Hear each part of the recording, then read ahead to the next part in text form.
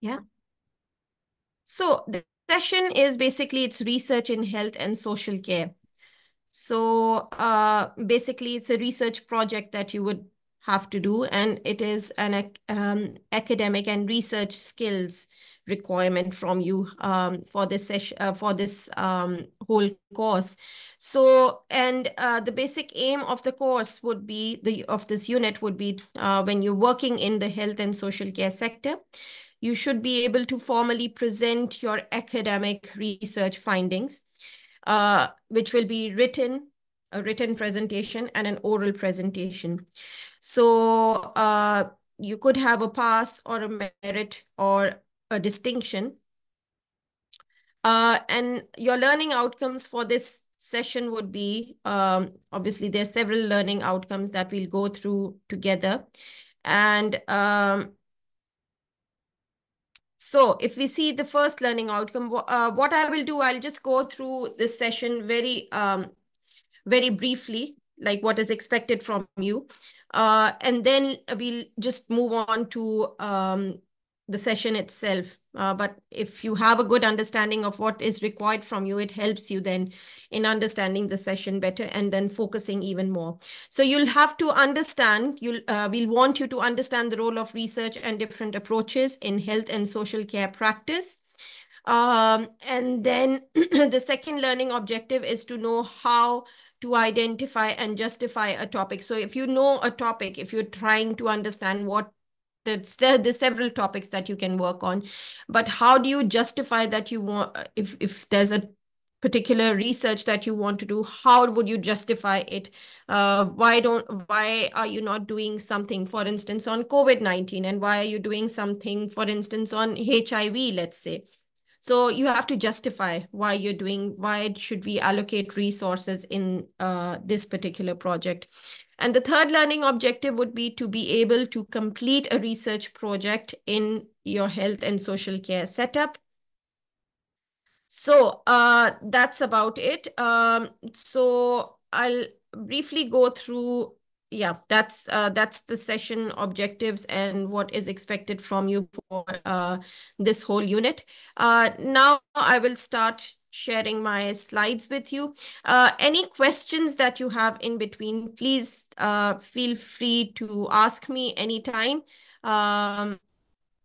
Yeah, so I expect it to be more of an interactive session where it's only me delivering the session, it's you also contributing.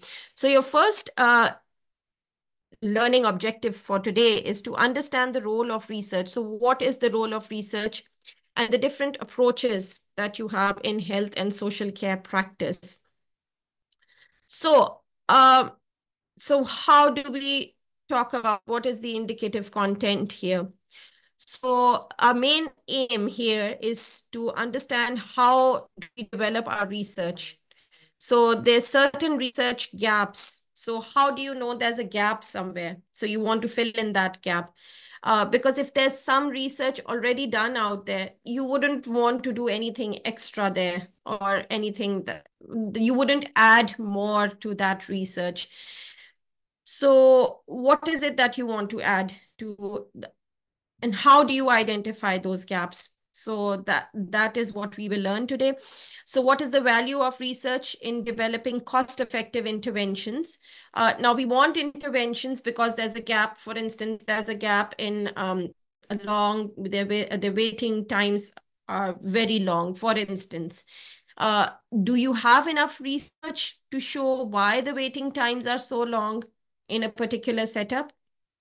If it's already done and it's researched, that's okay. You don't need to add to it, because if you're finding some aspect, that aspect might be already known.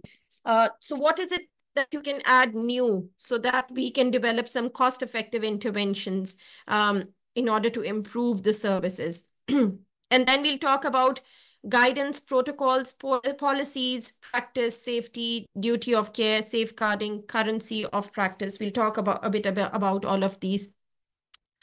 So once you know there is a gap in research, how would you collect data? Are there any methods of data collection?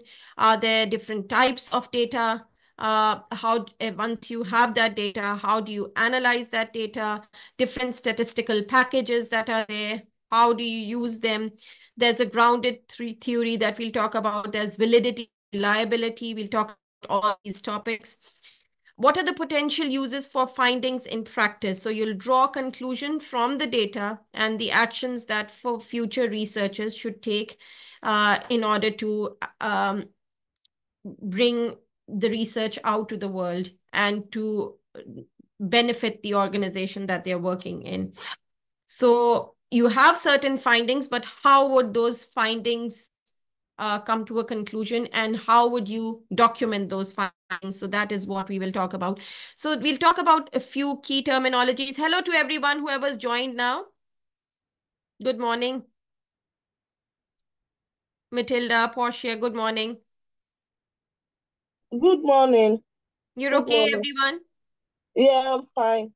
Yeah, welcome to the course. Yeah, I was just mentioning to Claude, that anything that you have, any question that you have, please do feel free to ask me at any time.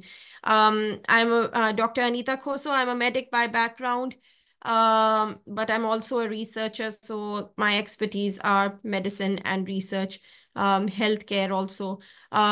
So please, yeah, feel free to have a discussion on any topic. You have me here for 1 hour, so it's not, I prefer it to be a two-way communication where we all are talking together. We all are sharing our views about a particular topic, and that adds to our understanding so that some things that I don't understand, you might be understanding because you might understand better because you're in a particular setup where I am not. So, yeah. So, why is research important in health and social care? So, we know that research has been doing several, we've talked about several researchers. We've seen several researchers that have that have been proven so effective in their fields. But how do we know that this research has made an impact, or how do we know that our research would make an impact? So if your research diagnoses diseases earlier or makes the diagnosis more accurate, for instance, it's going to be an improvement in health for all.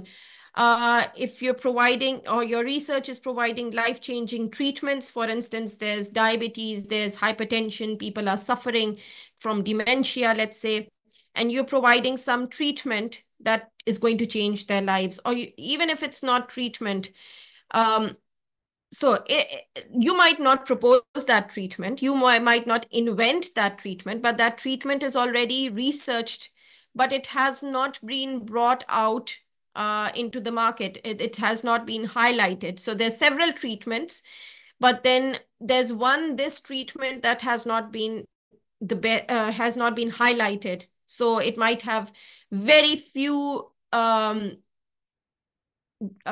let's say side effects of that treatment might be very less, and those might not have been highlighted in researches before. So you might want to highlight that. So it depends, whatever you want to do. Preventing people from developing conditions. So before even developing those conditions, let's say many years back, we did not know how important physical activity was, but now we know through research that physical activity actually helps prevent certain conditions. And then you don't even have to talk about treatment. Improving health and care for generations to come, and ensuring that everyone has a better quality of life. Is that clear?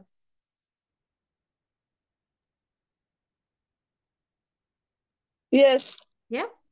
So remember, you're going to develop your own research project. So you have to understand, take bits from all of these Mommy, I just slides. want to. Okay.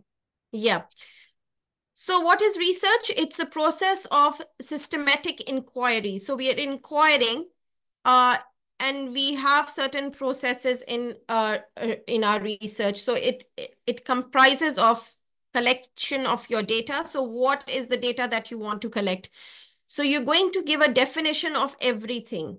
So if you're collecting data, for instance, if you're collecting data on the age of a patient, what ages are there that you want? Do you want all ages, or do you want just adolescent ages, or you want children? How do you specify children?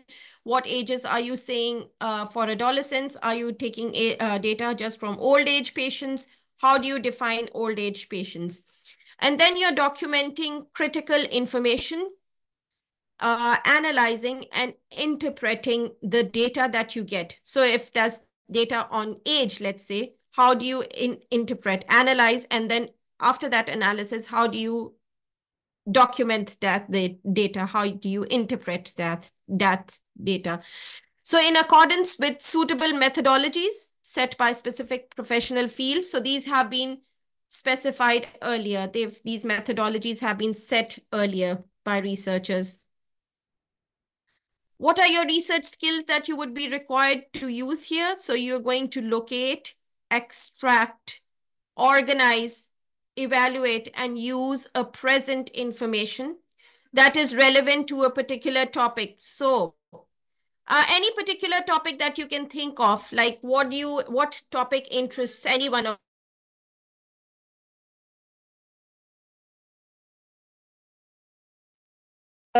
Maybe for dementia. So what about dementia? Um, People with people that are suffering from memory loss.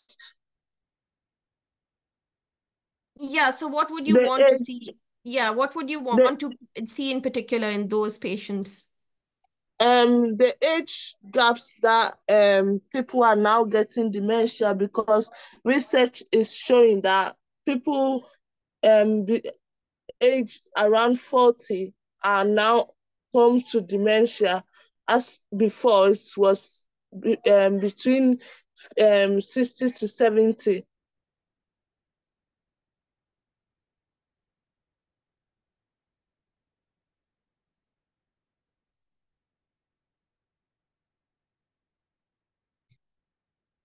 Yeah, anyone else? Has anyone else got a research idea? Any particular topic in mind?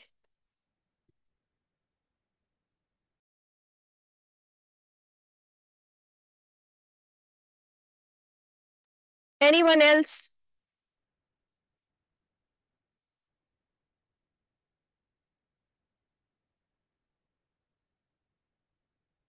No one?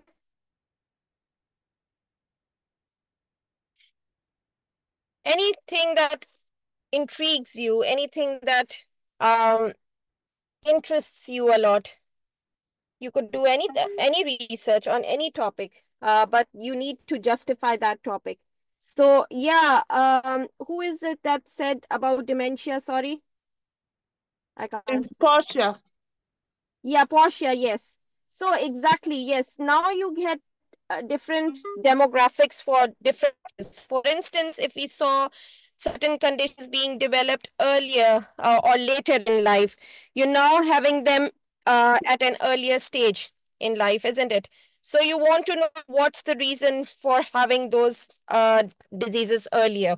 So yes, that is one way, and you could see several aspects in it. So, for instance, obviously, dementia is related to a lot of conditions. Also, you could have it in your family history. Also, so what is it that is leading to dementia happening earlier? Very good. If that has not been researched before, that's a very good, valid point. Anyone else? Anything that worries you or anything that excites you? No? Okay. Hope I hope you get to a topic earlier. Before we finish this unit, we can talk about certain other topics also. We can discuss them. No worries. So And then so what you would do, you would want to locate, extract, organize, evaluate, and use the present information that is there on a particular topic, like Portia said, for dementia. This is an academic research that we're expecting from you. So it's a specific type of research and a process of detailed and methodical investigation to some area of study. So it's a detailed, uh, whatever you're doing, it will require details to be shared, but it's a certain methodology that you will have to follow. So there's certain steps that have to be followed, and those guidelines will be given to you. So, so that we have uniformity in your research.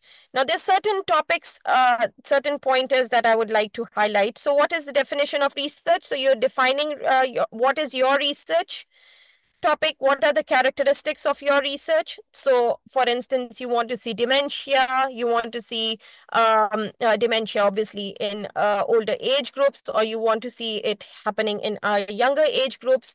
Is it a quantitative research that you want to do, or is it a qualitative research that you want to do? So we'll talk about what is the difference between a qualitative research and a quantitative research. Also, in characteristics, we would also want to highlight, are we seeing both genders? Are we involving both the genders? Or are we including only male or only females, men or women, both? What are we doing in our research? Are we seeing a particular country, or are we seeing the whole world, for instance? Or are we seeing, just for instance, are we seeing students, or are we seeing just people who are working or not working?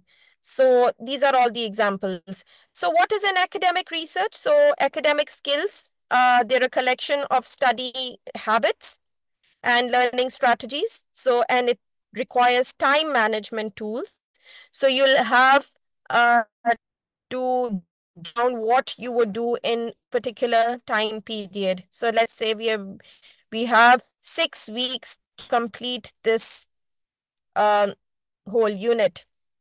And within 6 weeks, you will have to have an understanding that how would you utilize the time? How would you utilize these 6 weeks, or the time that is given for your research?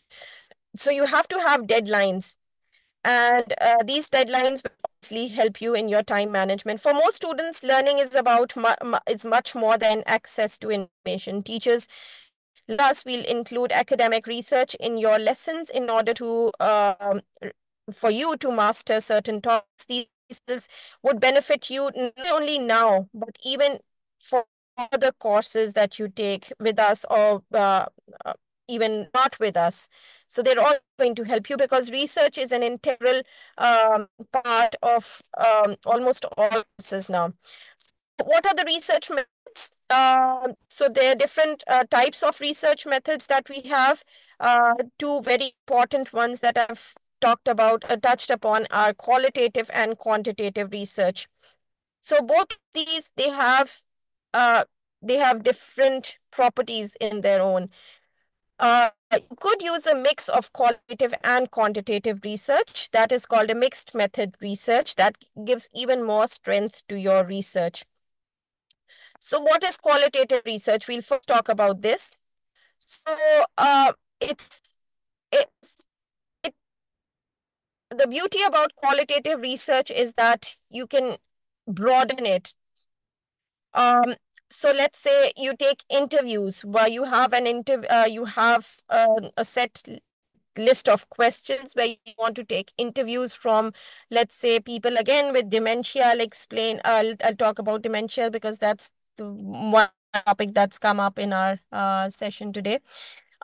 So you want to do a one-to-one interview with a person who has dementia or who has the symptoms of dementia, let's say, and you want to take their data, and then you have an in-depth interview from them. What that allows you to do is that it gives you a whole range of topics to be discussed upon. One-to-one interviews are always going to take longer. And then you have focus group discussions. So basically, focus group discussions are discussions based on groups. So you don't have one-to-one interviews, you have more people within that group who then respond to your questions.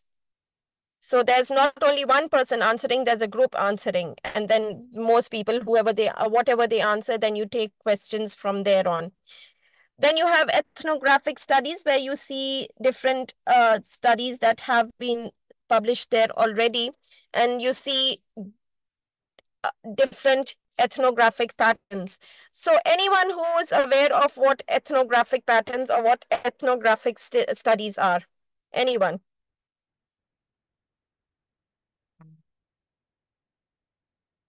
Have you heard of this topic before? Ethnographic research? So this is also a qualitative research method, and it uses social and behavioral sciences. So you talk about social sciences in it. We have different social aspects. We have different aspects within ethnographic methods where you study people and their environments. You can have these discussions. They could be face to face, or they could be based on a group also.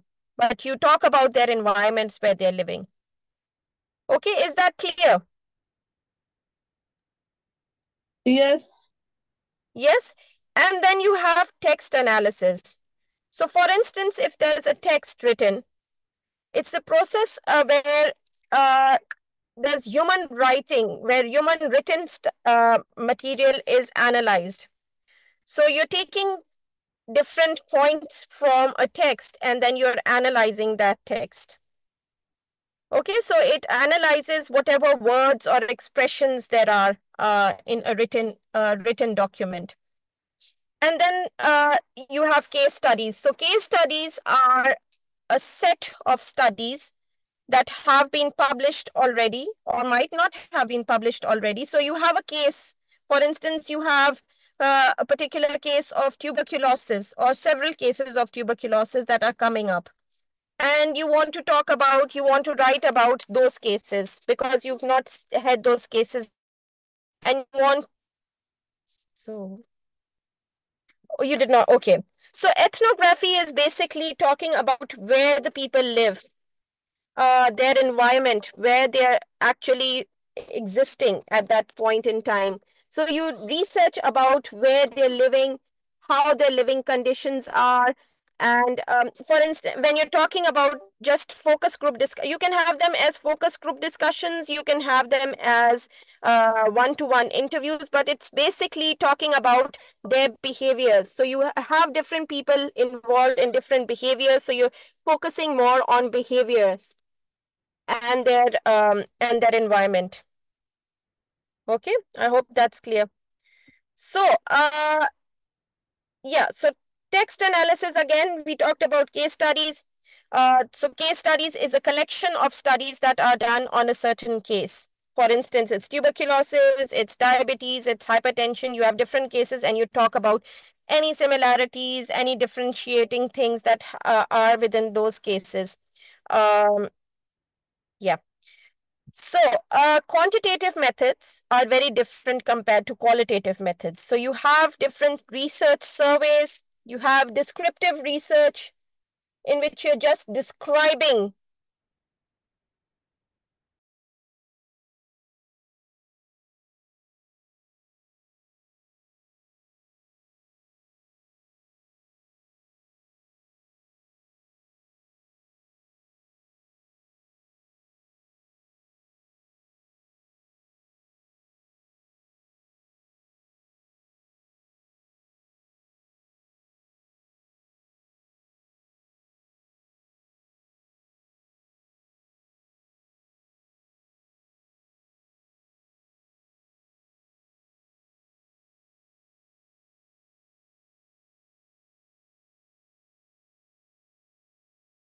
So you have different methods for quantitative research also. So you can measure, they have certain numbers. So you don't take interviews there. You have, even if you take interviews, they're going to be numbers there. They're going to be percentages there.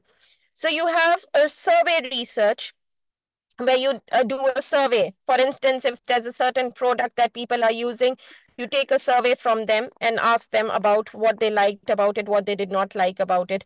There are descriptive researches there where you're describing certain things. Like, for instance, you're describing a person's age, you're describing a set of students, for instance, you're describing their behaviors, you're describing their whatever their different characteristics are. For instance, I'm doing a research on COVID-19, and I'm talking about what impact did face masks have on acne, for instance, amongst uh, a set of students that I've seen. So I'm describing their age, I'm describing their gender, I'm describing their demographics, their ethnicity, for instance. I'm describing different aspects of them. So this is just a simple descriptive research. Correlation is different. Now, correlation means correlating one thing with the other, relating one thing with the other. So I'm correlating the use of face masks with acne production. So I'm relating one thing with the other. I'm also relating COVID-19 and the use of face masks. So people might not be using face masks before that, but because of COVID-19, they started using it more. So was COVID-19 or was using face masks correlated with the production of acne? This project has already been researched and it's been published. So you can have a look at it. Remember, it is only valuable and useful when it is valid. So what is a valid research? Accurate and reliable. What is accurate? What is reliable? Incorrect results can lead to different different responses that you would not want to have within your research. So if we talk about what is valid, so valid is something that is actually founded, it makes sense, it's logical, it's rigorous, and it's impartial. So you're not biased. When you're doing your research, you're not biased. You're not thinking that, oh, my research would have, if my research had these results, I would have more chances of getting it published, or my drug that I'm proposing, that might have a better chance of being out in the market. And you're thinking about yourself and not about the research benefit that would happen for the other. So your research could be biased because of that. So is your research actually valid? So if I'm saying, for instance, there is an impact of sun um, on your mood, which I am saying is correct, which is valid, which is known. So the sunlight has an impact on your mood. Obviously, it is related to depression. But let's say if I say that drinking water is related to depression, that doesn't happen. That is not logical. I can make it logical by showing the results being logical, but then that becomes not an impartial research. That doesn't make sense, actually. So, yeah, that's about validity. Are these results accurate? So whatever you're finding out, are they accurate results? Whatever results you have, are they accurate enough? Are they right to be out in the market? Are they free of errors? Are they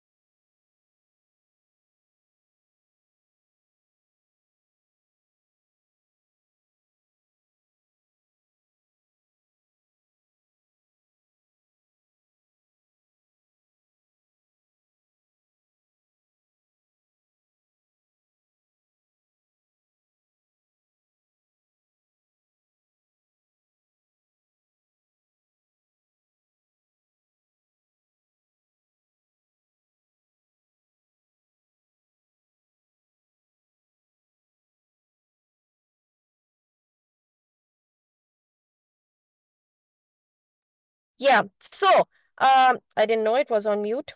So is your research timely? So if you've collected your research, is it, for instance, if I want to see about COVID-19 right now, is it justified to see it right now? And am I justified to utilize all my resources on COVID-19 when I don't have COVID-19 results? And again, is it reliable? So if any person wants to do the same research that I did several years later, it give them similar results, or would they give them a completely different results? And is your data complete? So whatever you want to support your business or your decisions, is that data complete there? Or are you doing with incomplete data, actually? So, the first step for your data collection or your research to be accurate would be definitely. So you want to identify what the trends are, what current issues are. Write a sentence describing each of the problems that you have. Like if you want to talk about your research, the best thing that you can do about your research is just write a one-pager. Whatever comes to your mind, just start writing it. Keep track of how often each of these findings appear. So for instance, if you have dementia, you want to have an account of how commonly you see dementia. Third is make a list of your findings for most common to least common findings, whatever you have. So for instance, if you have a list of uh, topics that you want to research on, your main trends that you would want to see, are they increasing, are they decreasing, anything that is of particular interest within that research, you would want to write down those. Evaluate a list of strengths, weaknesses, opportunities, and threats. So what is the strength that you have in your research? What is the strength that you can have within your project that you would want to highlight? Sorry, where did it go? Here. And weaknesses. So what would be your weakness within the research, or what would be your research weak in? You would want to write that down also. What opportunities do you have that would allow you to do the research properly and complete? And what are the threats that your research, for instance, your funding might go down. You might not have enough team to help yourself in your research. You might not have enough time. You might not have, as I said, the funding that's necessary. So your course might be ended, or you might have limited time to submit your research. So all of these are known as SWOT analysis. Prepare your conclusions and recommendations for your study. Act upon your strategies, look for gaps in the information, and consider doing additional inquiry if it's needed, and review the results. Consider efficient methods to analyze and dissect results for your interpretation. So, what is it that we want to see within our research? So, health and social care research, it aims to find out new knowledge. What is the new knowledge that you're adding to? This is with regards to treatment, with regards to policies or other care aspects. What is research within the health and social care? So, we want to diagnose diseases earlier. I've talked about these before also. So you would want to diagnose diseases earlier. So if, for instance, if dementia is diagnosed at a later stage, you would want some way to diagnose it earlier to make changes in those people's lives earlier. You're providing life-changing treatments. You're preventing diseases from happening in the first place, or you're improving health and care for the generations to come because of these researches, ensuring everyone has a better quality of life. So you are as working as health professionals, you know a lot already, but there are a lot of questions that are still unanswered. So you want to answer those questions. So clinical research is there a form of clinical trials. They focus on finding and testing new medicines or new medical devices or medical treatments. So they're trials that people go through. So first it's done in lab basis, and then it's done in animals, and then you do it in a smaller set of people, and then you do it in the larger population. So, for instance, if you would want to develop a new test for breast cancer, so you have mammography, but is mammography is it comfortable for all women? So probably you would want another test. You would want to introduce another test, but that test should be compared to mammography, which is the gold standard. If it's better in identifying the disease earlier, it is okay to go ahead with. But these trials require several years of trying and testing because it's people's lives that you're working with. So if you were saying that you're not going to go for, let's say, breast self-examination, or you're not going for mammography, what is it, the best option? What is it that you can safely offer? And that is even better if you're saying so. Is it better than mammography? Is it more cost effective than mammography? So you don't only see cost effectiveness, you see a lot of other things also. Is it comfortable for people? Is it does it give you accurate diagnosis in good time? Does it identify diseases earlier? That is what you may basically want, isn't it? And then you want to compare two medications, for instance, to treat heart disease. Which one works better? So you would have a gold standard drug that is working, that is there in the market already, and you want to compare it with a new drug. So which is better? Okay. And then there's a short film that I would want to show you. Has anyone got any questions on this? So far, whatever I've taught you.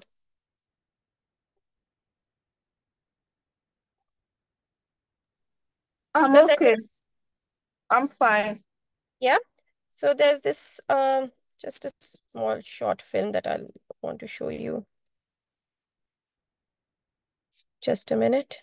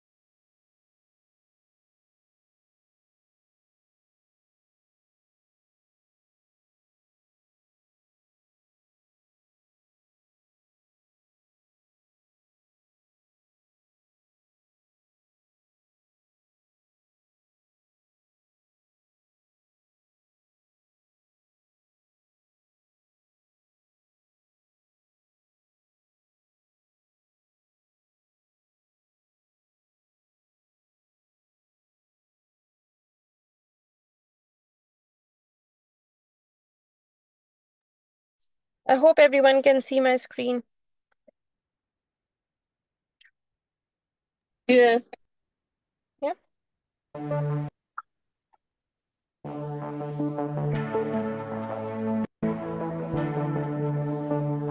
Research. There's something for everyone.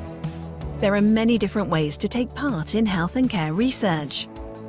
Physical tests, questionnaires, lifestyle changes, donating samples, drug trials, scans. When you volunteer, you might be invited to complete a questionnaire in person or online.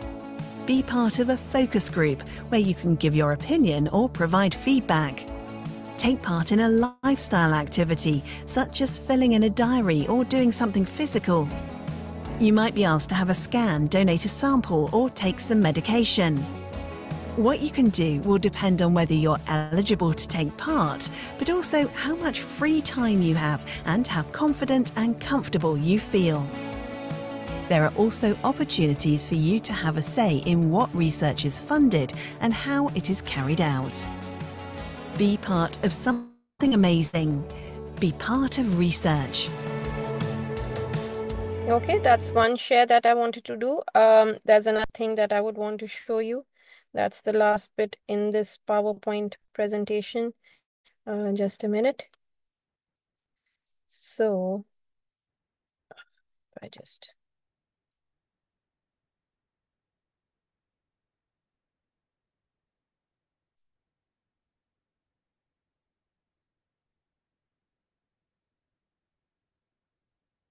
So what we can do tomorrow is that just come up with some research topic that you would want to discuss. Even a discussion is okay. Just like what would you basically want to research on? What is the thing that excites you the most? I'll just share my screen with you. Running a business is finding the right words to market it. Lucky for you, our new AI content generator doesn't sweat words. Just you want enter a few details. Folklore and speculation, and for centuries before.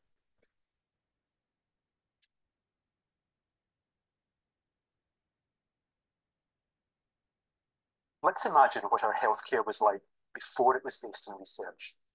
This isn't too hard to imagine, but it wasn't that long ago that all medical care was based on folklore and speculation, and for centuries before that on little more than magic and superstition.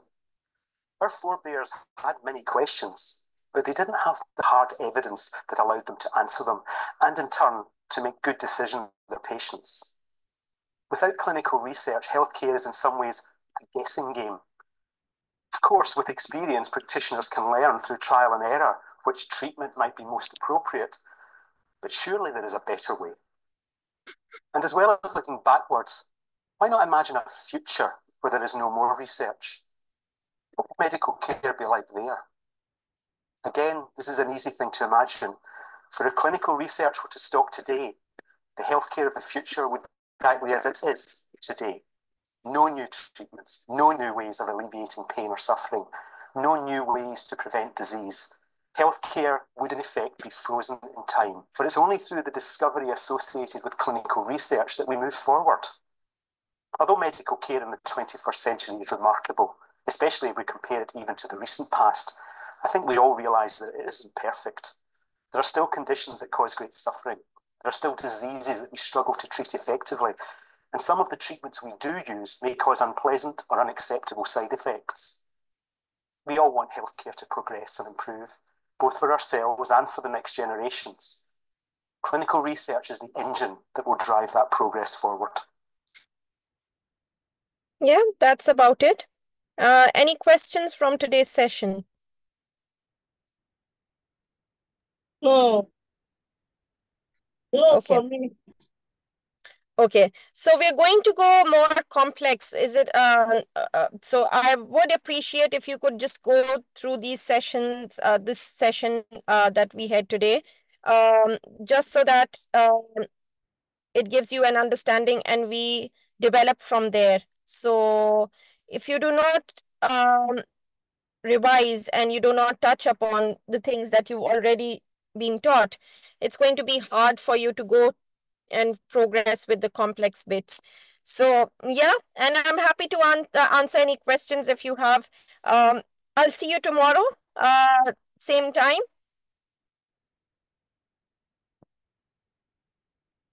Bye. Bye. Thank you for your time. Take care, all of you. Bye. Bye. Have a nice day. Bye.